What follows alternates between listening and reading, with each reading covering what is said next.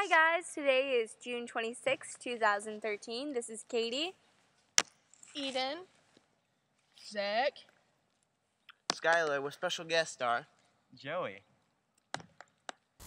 So this morning we woke up really early because we were going on a tour boat with scientific learning prospects in it, and for breakfast we had leftover bagels. I had a jalapeno and cheese bagel with cream cheese on it, and then also there was cereal, the usual array of various cereals. How was your breakfast this morning, Joey? My breakfast was good. I had 2 bowls of cereal. I also had a bowl of cereal that was very filling and a glass of orange juice that was very delicious.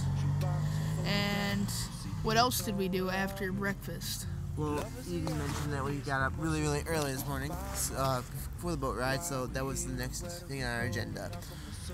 What we did is we packed up our lunches at the same time we ate breakfast and got in our vans and head down to the docks at Seward. Upon boarding the boat, we were given safety instructions and were ready to take off.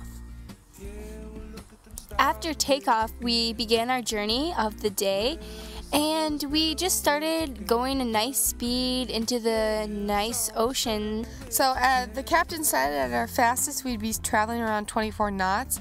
As we broke out into open water, we all went up onto the open deck and had a really good time looking at the mountains and the famous glaciers of the Kenai Fords National Park. Joey, what did you think about the glaciers and all the different types of mountains we saw? The mountains and glaciers were absolutely beautiful. I really enjoyed seeing all the animals that were in the ocean, and they all came really close to us. And then, yeah. What type of animals did we see, Joey? We saw humpback whales and sea lions, and then we saw some puffin birds. We also saw some orca whales, which were quite beautiful, and we saw some other animals. I would just like to add that the view was spectacular. It was nothing like anyone's ever seen before. It was just amazing.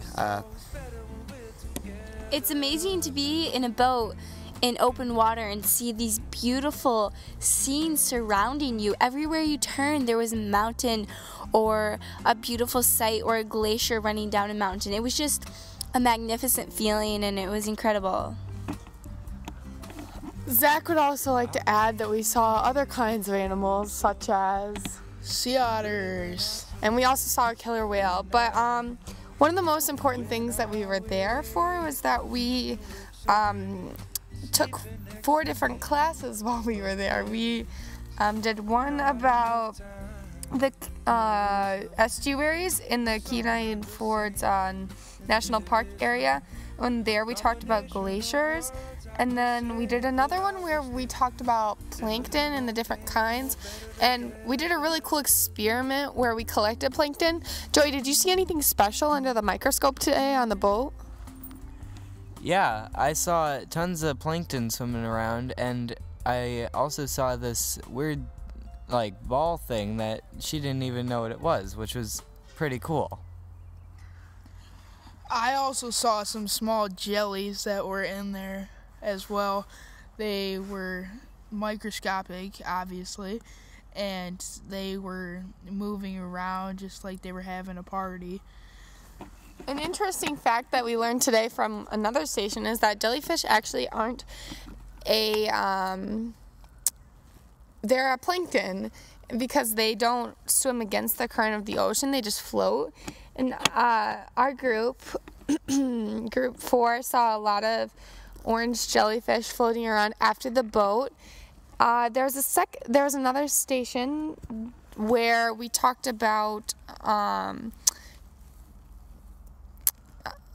picking up measurements of the water, such as the salinity, the depth, and the turbidity, which is pretty interesting because that's what our Science and Materials Committee also does for us, so we are pretty important. Skylar, what did you think about that station? I thought the station was really, really cool. We got to check out how deep the water is before you can actually not see how murky the water is, the density of the water due to the salt in the ocean, and it was really cool, a lot of science and math involved. And then our fourth station, we went, or at least for my group, our last station, we went to play Jeopardy on the top deck for the national parks. We had 2 rangers operating the questions, and it was a lot of fun. Truly, there's nothing like school on a boat. So that was the highlight of our day, and although myself and a few others were violently seasick on the boat, we made the best of it, and it wasn't really violent. It was mild seasickness, and I think a few people experienced that, but we made it through with the fish philosophy. We made the best of everything. And after the boat, we all congregated back at the campsite in Seward, and then we came back for dinner. Joey, what did you think of dinner, and what was dinner like, and what did we have for dinner? For dinner, we had chili. There was chili and PB&J. The chili was amazing, and there was a lot of it, and so we had to get rid of it quickly. So tons of people had like more than one bowl. With chili, we had cheese and noodles that we could put with our chili, and we also had different types of crackers and bread. A lot of people also got PB&J, but the few of us, when we went downtown, got food, such as myself. I got Subway, and I thought it was really, really good.